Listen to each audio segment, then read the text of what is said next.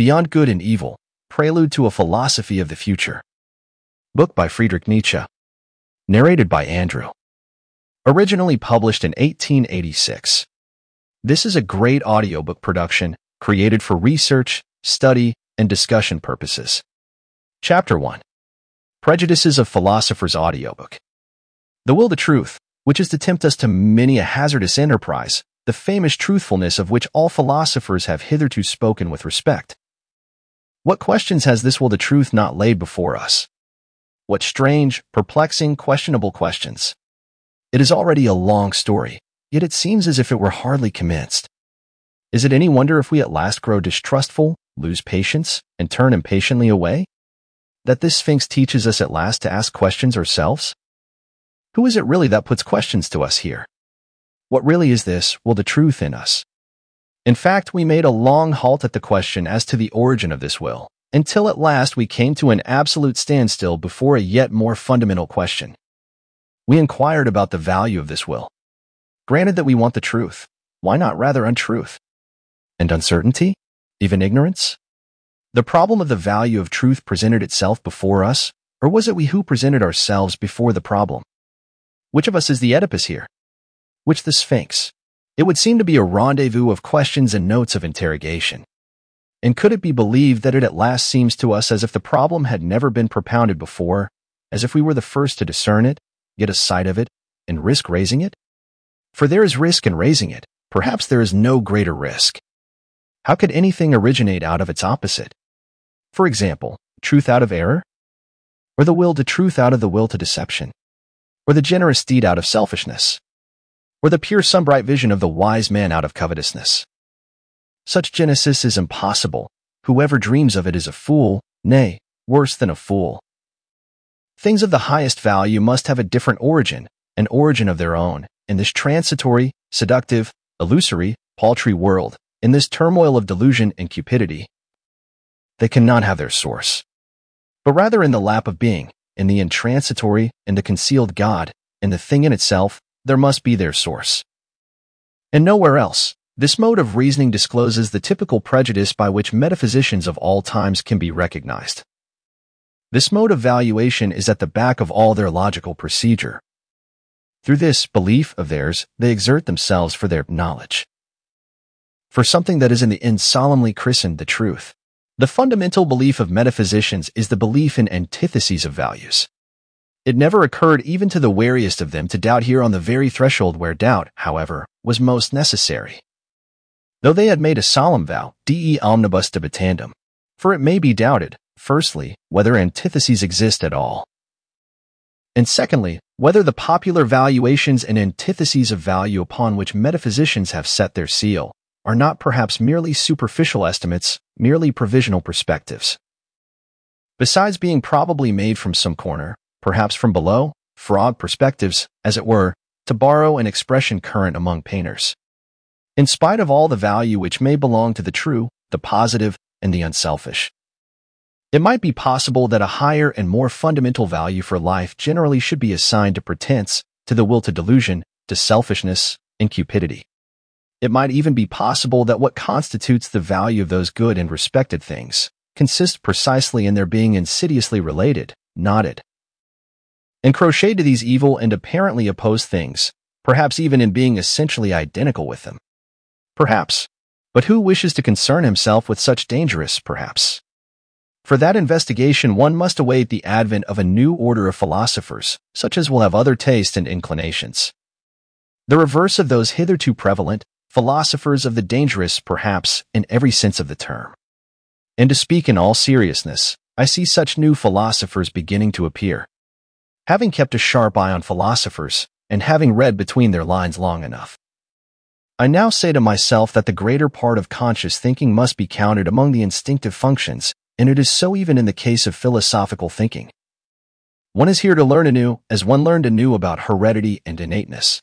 As little as the act of birth comes into consideration in the whole process and procedure of heredity. Just as little is being conscious opposed to the instinctive in any decisive sense. The greater part of the conscious thinking of a philosopher is secretly influenced by his instincts and forced into definite channels. And behind all logic and its seeming sovereignty of movement, there are valuations, or to speak more plainly, physiological demands for the maintenance of a definite mode of life, for example. That the certain is worth more than the uncertain, that illusion is less valuable than truth, such valuations, in spite of their regulative importance for us, might notwithstanding be only superficial valuations, special kinds of necessary, such as may be necessary for the maintenance of beings such as ourselves. Supposing, in effect, that man is not just the measure of things. The falseness of an opinion is not for us any objection to it. It is here, perhaps, that our new language sounds most strangely. The question is, how far an opinion is life-furthering, life-preserving, species-preserving, perhaps species-rearing? And we are fundamentally inclined to maintain that the falsest opinions to which the synthetic judgments a priori belong are the most indispensable to us.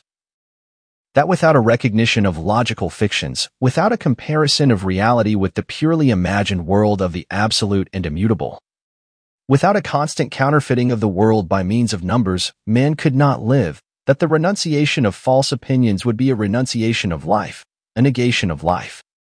To recognize untruth as a condition of life, that is certainly to impugn the traditional ideas of value in a dangerous manner, and a philosophy which ventures to do so has thereby alone placed itself beyond good and evil. That which causes philosophers to be regarded half distrustfully and half mockingly is not the oft-repeated discovery how innocent they are, how often and easily they make mistakes and lose their way, in short, how childish and childlike they are, but that there is not enough honest dealing with them, whereas they all raise a loud and virtuous outcry when the problem of truthfulness is even hinted at in the remotest manner. They all pose as though their real opinions had been discovered and attained through the self-evolving of a cold, pure, divinely indifferent dialectic in contrast to all sorts of mystics, who, fairer and foolisher, talk of inspiration, whereas, in fact, a prejudiced proposition, idea, or suggestion, which is generally their heart's desire abstracted and refined, is defended by them with arguments sought out after the event. They are all advocates who do not wish to be regarded as such, generally astute defenders, also, of their prejudices, which they dub truths.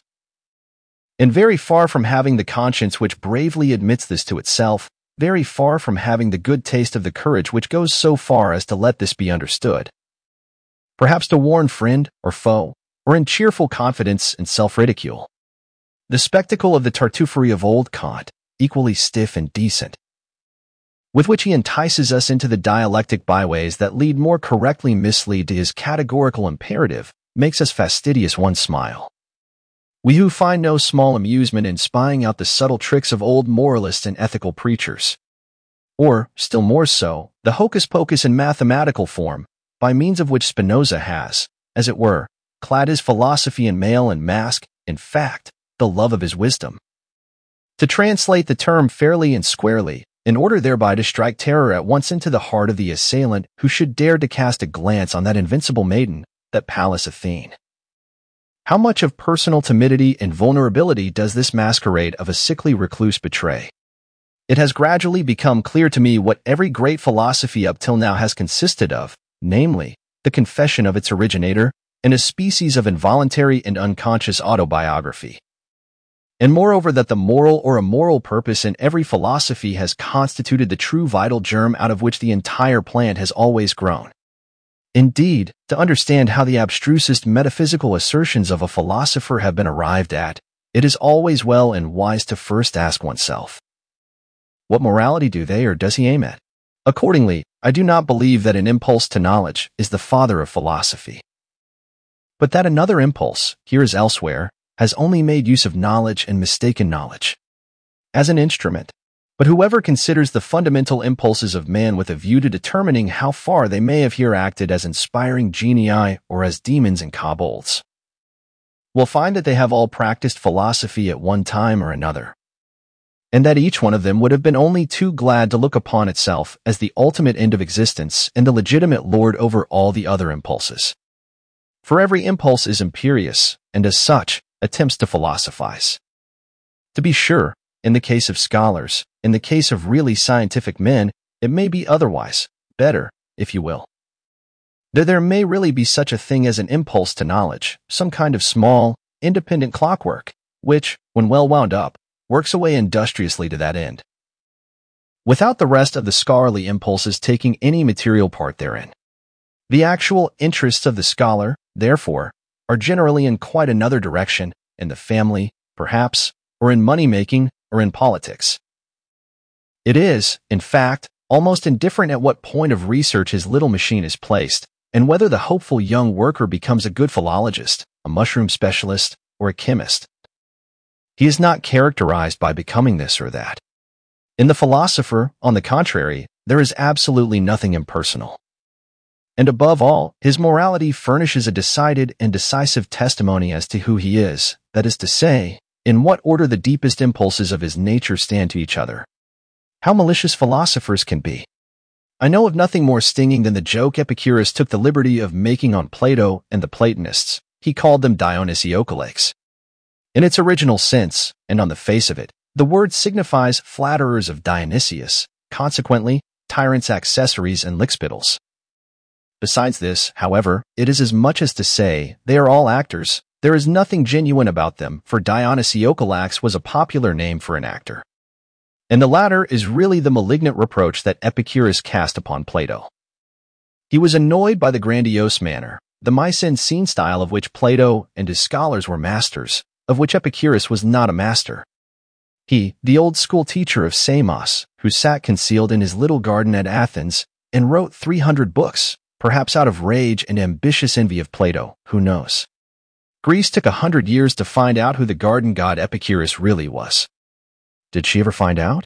There is a point in every philosophy at which the conviction of the philosopher appears on the scene, or, to put it in the words of an ancient mystery, adventavit asinus, pulcher et fortissimus. You desire to live according to nature?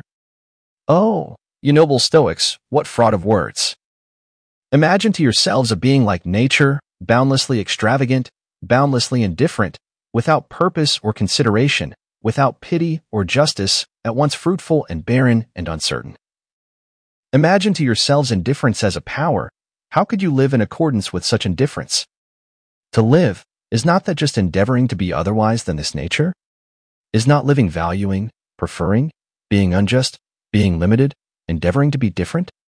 And granted that your imperative, living according to nature, means actually the same as living according to life, how could you do differently?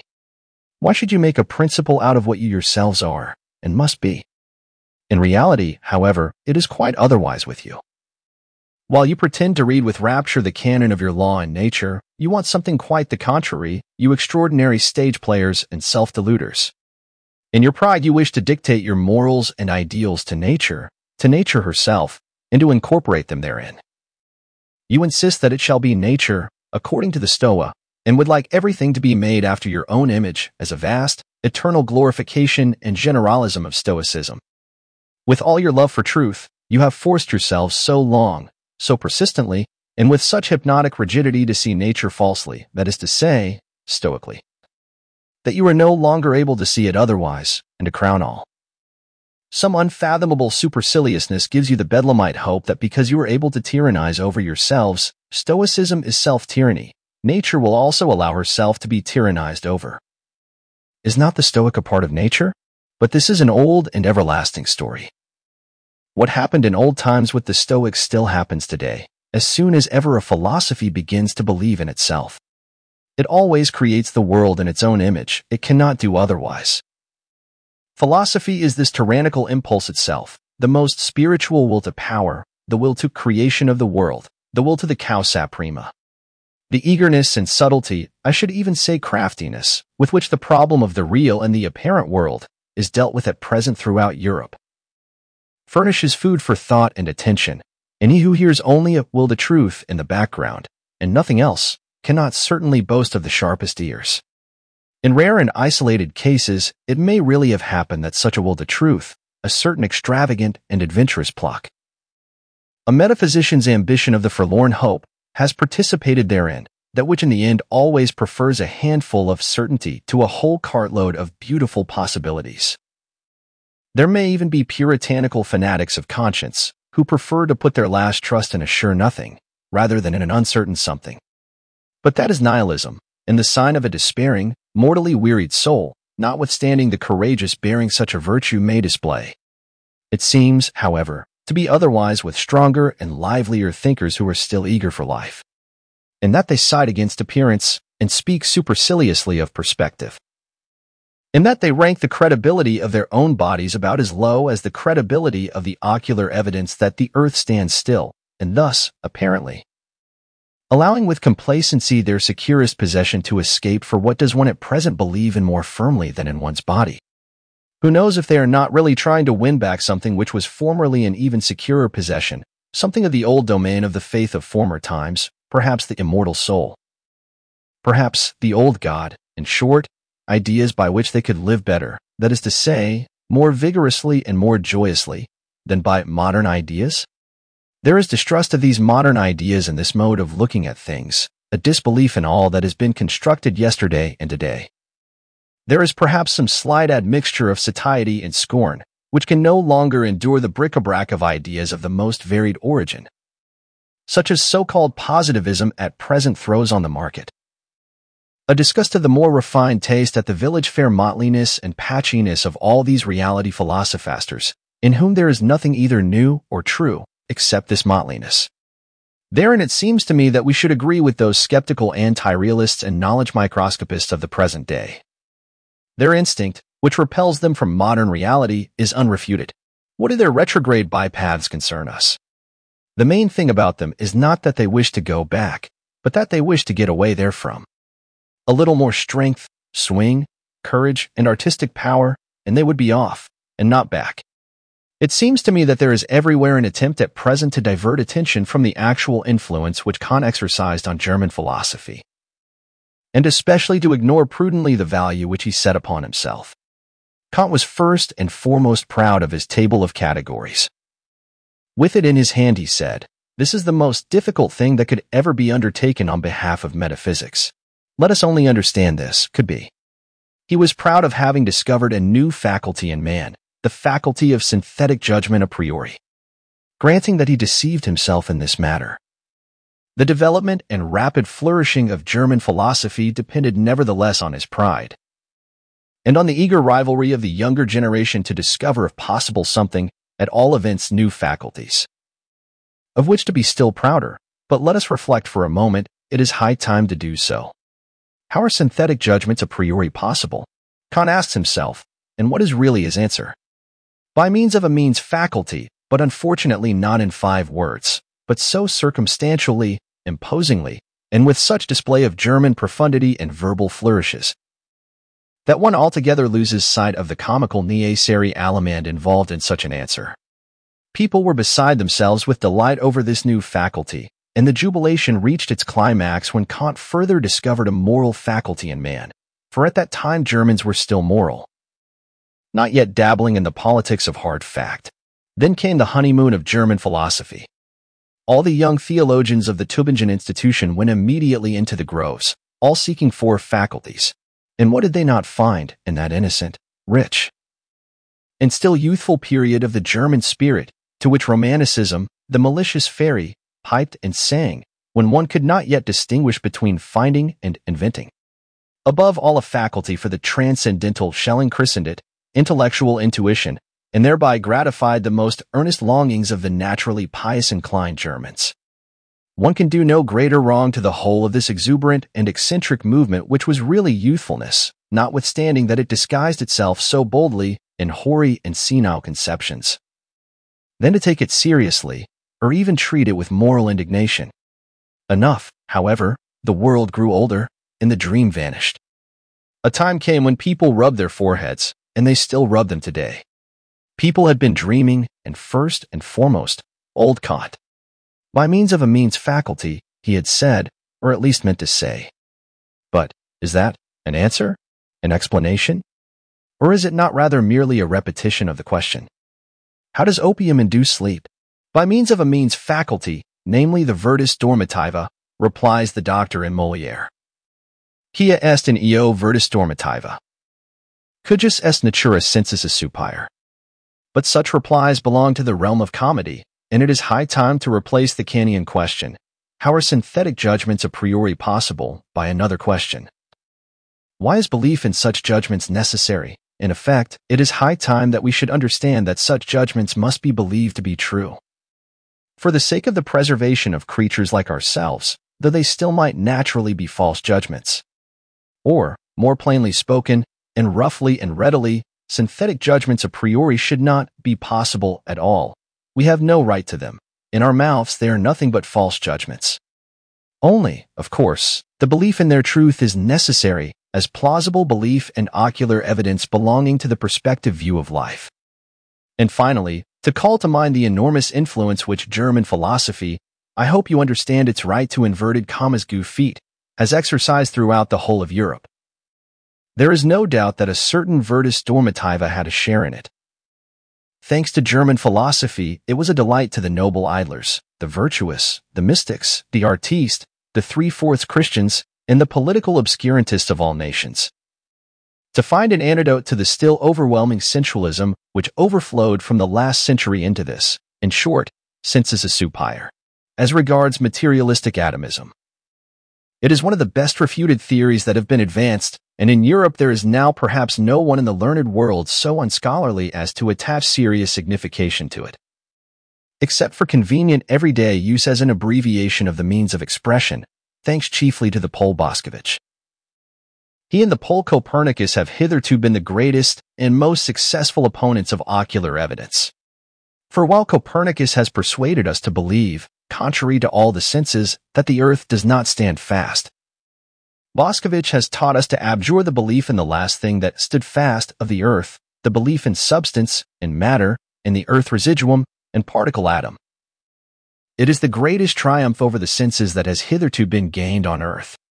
One must, however, go still further, and also declare war, relentless war to the knife, against the atomistic requirements, which still lead a dangerous afterlife in places where no one suspects them, like the more celebrated metaphysical requirements.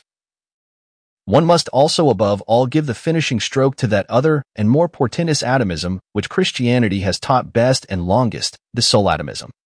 Let it be permitted to designate by this expression the belief which regards the soul as something indestructible, eternal, indivisible, as a monad, as an automon. This belief ought to be expelled from science. Between ourselves, it is not at all necessary to get rid of the soul thereby, and thus renounce one of the oldest and most venerated hypotheses, as happens frequently to the clumsiness of naturalists, who can hardly touch on the soul without immediately losing it.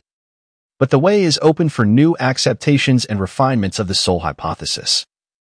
In such conceptions as mortal soul, and soul of subjective multiplicity, and soul as social structure of the instincts and passions, want henceforth to have legitimate rights in science. In that the new psychologist is about to put an end to the superstitions which have hitherto flourished with almost tropical luxuriance around the idea of the soul, he is really, as it were, thrusting himself into a new desert and a new distrust. It is possible that the older psychologists had a merrier and more comfortable time of it. Eventually, however, he finds that precisely thereby he is also condemned to invent, and, who knows, perhaps to discover the new. Psychologists should bethink themselves before putting down the instinct of self-preservation as the cardinal instinct of an organic being. A living thing seeks above all to discharge its strength. Life itself is will to power. Self-preservation is only one of the indirect and most frequent results thereof. In short, here, as everywhere else, let us beware of superfluous teleological principles, one of which is the instinct of self-preservation. We owe it to Spinoza's inconsistency. It is thus, in effect, that method ordains, which must be essentially economy of principles. It is perhaps just dawning on 5 or 6 minds that natural philosophy is only a world exposition and world arrangement according to us, if I may say so, and not a world explanation, but in so far as it is based on belief in the senses, it is regarded as more, and for a long time to come must be regarded as more, namely, as an explanation. It has eyes and fingers of its own, it has ocular evidence and palpableness of its own. This operates fascinatingly, persuasively, and convincingly upon an age with fundamentally plebeian tastes. In fact, it follows instinctively the canon of truth of eternal popular sensualism. What is clear? What is explained? Only that which can be seen and felt. One must pursue every problem thus far. Obversely, however, the charm of the Platonic mode of thought, which was an aristocratic mode, consisted precisely in resistance to obvious sense evidence, perhaps among men who enjoyed even stronger and more fastidious senses than our contemporaries, but who knew how to find a higher triumph in remaining masters of them. And this by means of pale, cold, gray conceptual networks which they threw over the motley whirl of the senses, the mob of the senses, as Plato said. In this overcoming of the world, and interpreting of the world in the manner of Plato, there was an enjoyment different from that which the physicists of today offer us, and likewise the Darwinists and anti-teleologists among the physiological workers. With their principle of the smallest possible effort and the greatest possible blunder. Where there is nothing more to see or to grasp, there is also nothing more for men to do. That is certainly an imperative different from the Platonic one. But it may notwithstanding be the right imperative for a hardy, laborious race of machinists and bridge builders of the future, who have nothing but rough work to perform. To study physiology with a clear conscience, one must insist on the fact that the sense organs are not phenomena in the sense of the idealistic philosophy. As such, they certainly could not be causes. Sensualism, therefore, at least is regulative hypothesis, if not as heuristic principle. What? And others say even that the external world is the work of our organs? But then our body, as a part of this external world, would be the work of our organs. But then our organs themselves would be the work of our organs. It seems to me that this is a complete reductio ad absurdum, if the conception causa sui is something fundamentally absurd. Consequently, the external world is not the work of our organs? There are still harmless self-observers who believe that there are immediate certainties, for instance, I think, or as the superstition of Schopenhauer puts it, I will.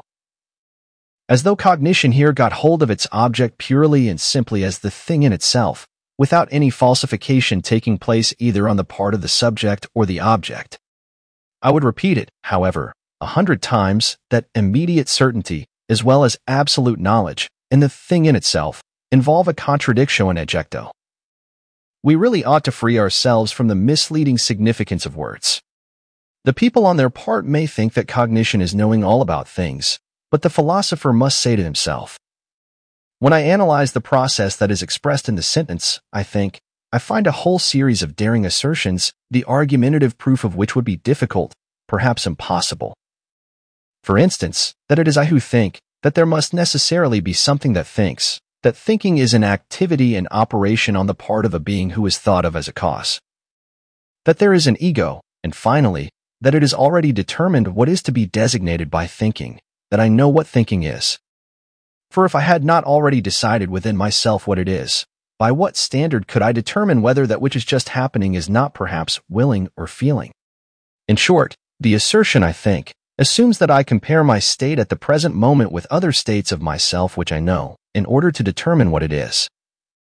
On account of this retrospective connection with further knowledge, it has, at any rate, no immediate certainty for me, in place of the immediate certainty in which the people may believe in the special case.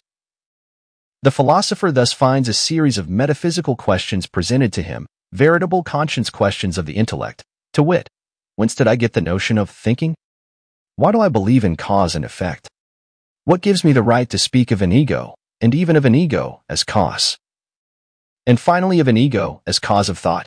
He who ventures to answer these metaphysical questions at once by an appeal to a sort of intuitive perception, like the person who says, I think, and know that this, at least, is true, actual, and certain, will encounter a smile and 2 notes of interrogation in a philosopher nowadays.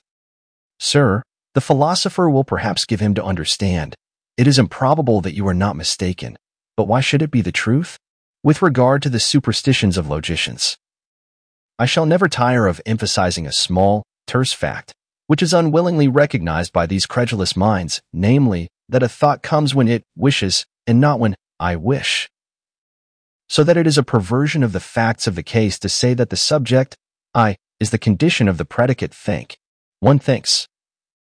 But that this one is precisely the famous old ego, is, to put it mildly, only a supposition, an assertion, and assuredly not an immediate certainty. After all, one has even gone too far with this. One thinks, even the one contains an interpretation of the process, and does not belong to the process itself.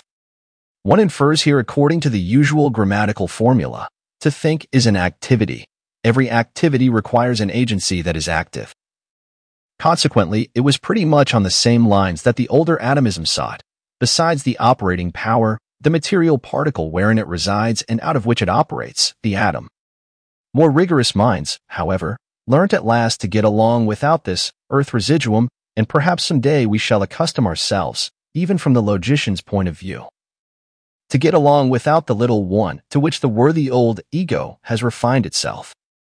It is certainly not the least charm of a theory that it is refutable. It is precisely thereby that it attracts the more subtle minds.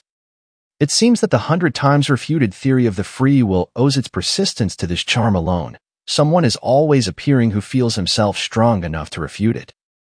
Philosophers are accustomed to speak of the will as though it were the best-known thing in the world.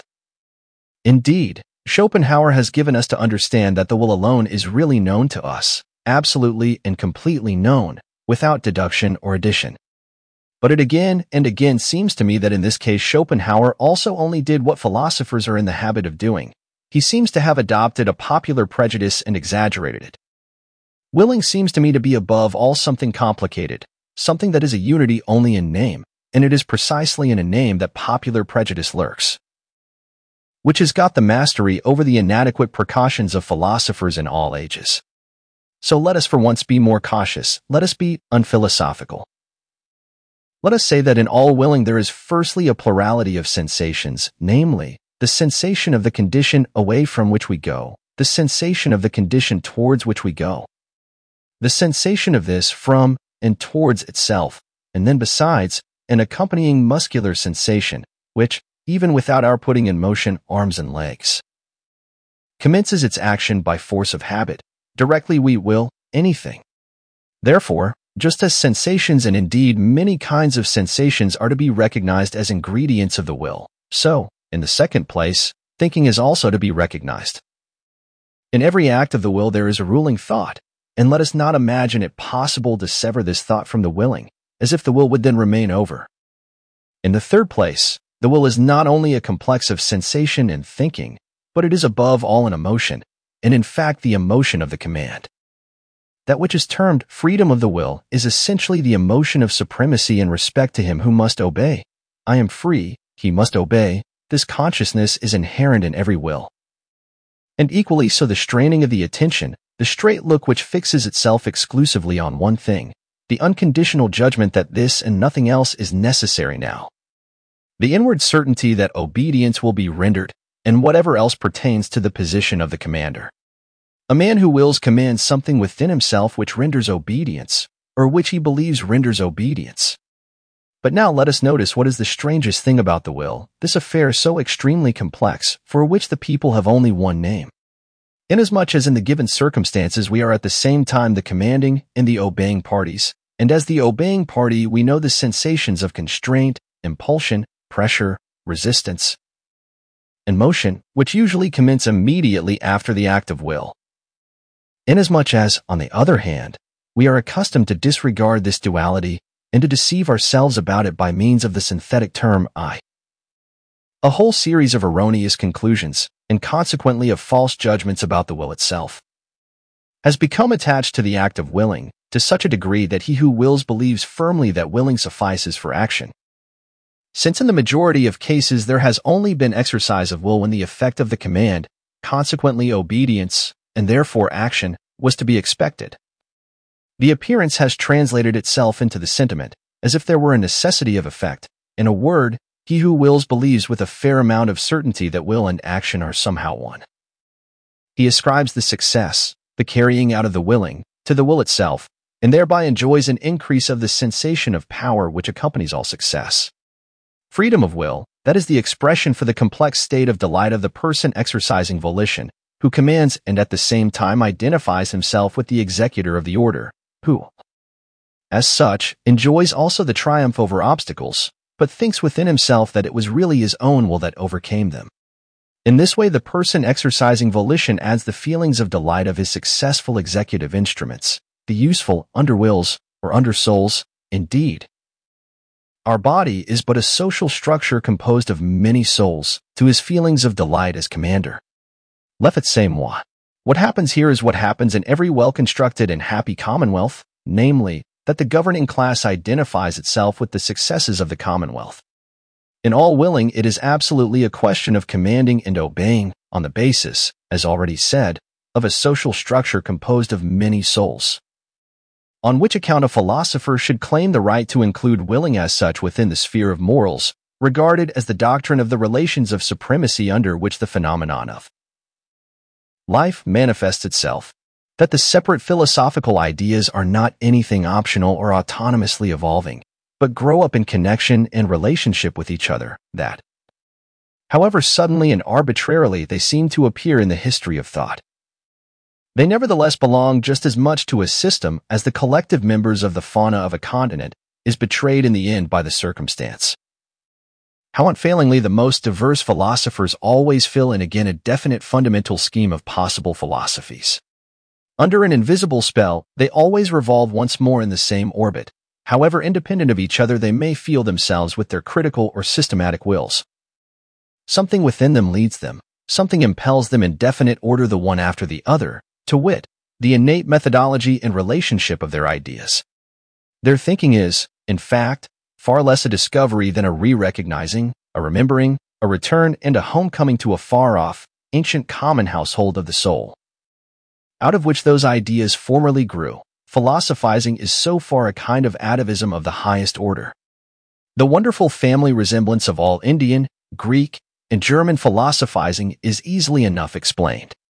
In fact, where there is affinity of language, owing to the common philosophy of grammar, owing to the unconscious domination and guidance of similar grammatical functions, it cannot but be that everything is prepared at the outset for a similar development and succession of philosophical systems, just as the way seems barred against certain other possibilities of world interpretation. It is highly probable that philosophers within the domain of the Ural-Altaic languages where the conception of the subject is least developed look otherwise into the world, and will be found on paths of thought different from those of the Indo-Germans and Mussulmans. The spell of certain grammatical functions is ultimately also the spell of physiological valuations and racial conditions, so much by way of rejecting Locke's superficiality with regard to the origin of ideas. The causa sui is the best self-contradiction that has yet been conceived. It is a sort of logical violation and unnaturalness. But the extravagant pride of man has managed to entangle itself profoundly and frightfully with this very folly. The desire for freedom of will in the superlative, metaphysical sense, such as still holds sway, unfortunately, in the minds of the half-educated. The desire to bear the entire and ultimate responsibility for one's actions oneself, and to absolve God, the world, ancestors, chance, and society therefrom, involves nothing less than to be precisely this causa sui, and, with more than Munchausen daring, to pull oneself up into existence by the hair, out of the slough of nothingness. If anyone should find out in this manner the crass stupidity of the celebrated conception of free will and put it out of his head altogether, I beg of him to carry his enlightenment a step further, and also put out of his head the contrary of this monstrous conception of free will. Non-free will, which is tantamount to a misuse of cause and effect. One should not wrongly materialize cause and effect, as the natural philosophers do, and whoever like them naturalize in thinking at present, according to the prevailing mechanical doltishness which makes the cause press and push until it effects its end. One should use cause and effect only as pure conceptions, that is to say, as conventional fictions for the purpose of designation and mutual understanding, not for explanation. In being in itself, there is nothing of casual connection, of necessity, or of psychological non-freedom. There the effect does not follow the cause, their law does not obtain. It is we alone who have devised cause, sequence, reciprocity, relativity, constraint, number, law, freedom, motive, and purpose. And when we interpret and intermix this symbol world, as being in itself, with things, we act once more as we have always acted, mythologically. The non-free will is mythology. In real life it is only a question of strong and weak wills. It is almost always a symptom of what is lacking in himself, when a thinker, in every causal connection and psychological necessity, manifests something of compulsion, indigence, obsequiousness, oppression, and non-freedom, it is suspicious to have such feelings. The person betrays himself. And in general, if I have observed correctly, the non-freedom of the will is regarded as a problem from two entirely opposite standpoints, but always in a profoundly personal manner. Some will not give up their responsibility, their belief in themselves, the personal right to their merits, at any price. The vain races belong to this class. Others, on the contrary, do not wish to be answerable for anything, or blamed for anything, and owing to an inward self-contempt, seek to get out of the business, no matter how. The latter, when they write books, are in the habit at present of taking the side of criminals. A sort of socialistic sympathy is their favorite disguise.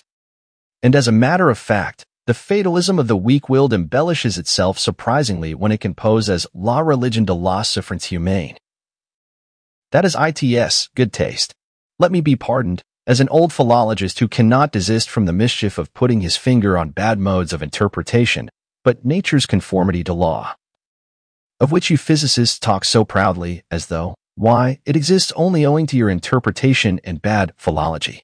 It is no matter of fact, no text, but rather just a naively humanitarian adjustment and perversion of meaning, with which you make abundant concessions to the democratic instincts of the modern soul.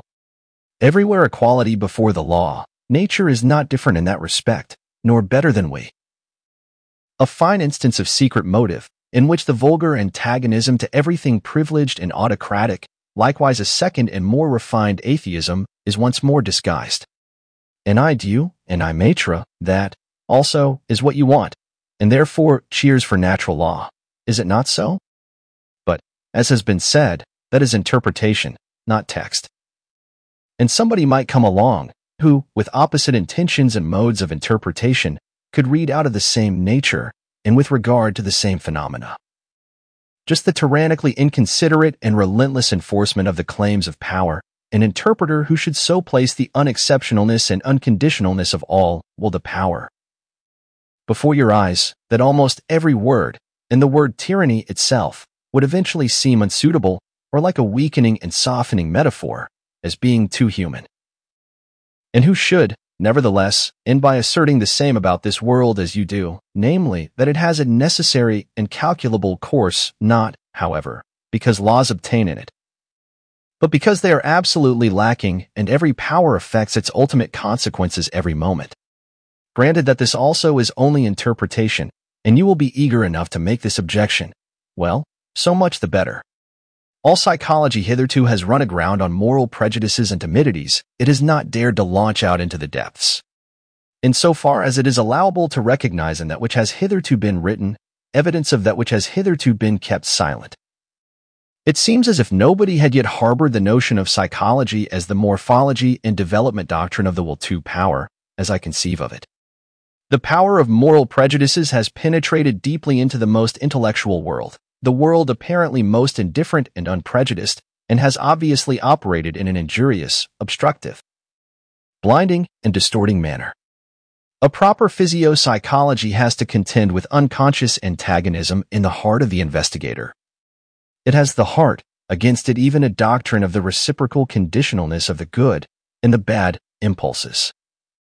Causes as refined immorality, distress, and aversion in a still strong and manly conscience, still more so, a doctrine of the derivation of all good impulses from bad ones. If, however, a person should regard even the emotions of hatred, envy, covetousness, and imperiousness as life-conditioning emotions, as factors which must be present, fundamentally and essentially, in the general economy of life, which must, therefore, be further developed if life is to be further developed, he will suffer from such a view of things as from seasickness. And yet this hypothesis is far from being the strangest and most painful in this immense and almost new domain of dangerous knowledge. And there are in fact 100 good reasons why everyone should keep away from it who can do so. On the other hand, if one has once drifted hither with one's bark, well, very good. Now let us set our teeth firmly. Let us open our eyes and keep our hand fast on the helm. We sail away right over morality, we crush out, we destroy perhaps the remains of our own morality by daring to make our voyage thither.